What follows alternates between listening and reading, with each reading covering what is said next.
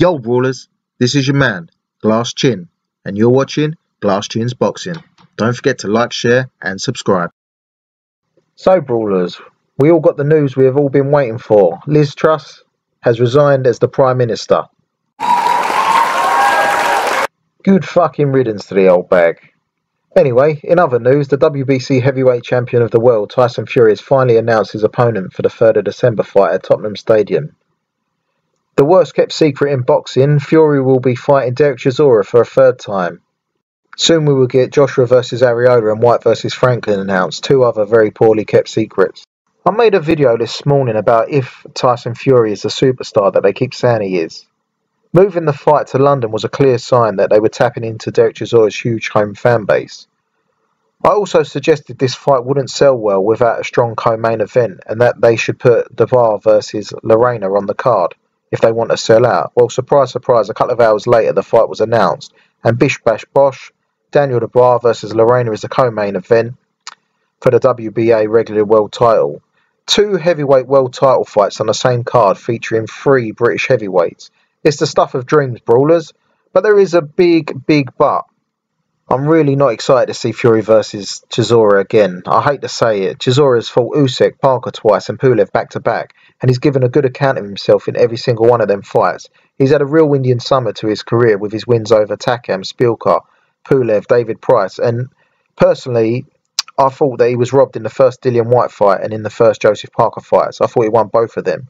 There's not a single other heavyweight in the top 25 that I wouldn't pay to see Chisora fight live if I could bag or blag a ticket. Fury though, we've just been there and done it. The build up to their rematch in their WBO final eliminator and their European title fight was great.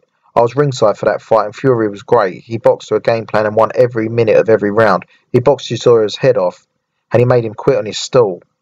We just don't need to be going over old ground. Correct me if I'm wrong, but after the second Parker fight, I'm sure that Frank Warren was one of the people calling for Derek Chisora to retire. I mean, he's just had his career best win over Pulev, and I wish him all the best. It's great to see him get one more roll of the dice, but I just don't think this fight will be competitive. I know it's labelled as a tune-up and as a stay-busy fight for Fury while he waits for Usyk next year, but there are more interesting fights available. Andy Ruiz Jr. said he would take the fight. Aslanbek Makhmudov is a top-ranked fighter and he said he wants to fight. The 18-0 southpaw Zain Kosabatsky would be a great warm-up fight for Usyk, but he's just signed to fight the undefeated Hassan Muhammad 17-0 next month. He would have been more than ready for the December fight date. Otto Wallin would have jumped at the chance to get the rematch. He's been calling for it for years. It's sad to say, but the build-up to Fury vs Chisora 3 will probably be better than the fight itself. I might get a cheeky ticket to the open workout or to one of the press conferences to see how many times John Fury tries to have a stand-up with anyone and everyone and see if Chisora throws a few tables about. But jokes aside, this is poor and I'm actually more excited to see Daniel Dubois versus Kevin Lerena. Lerena is growing on me. I expect Dubois to win this fight, but I think Lerena will make a fight of it. There's obviously question marks over Dubois for me still. Good fight, but I'm not excited enough to buy a ticket.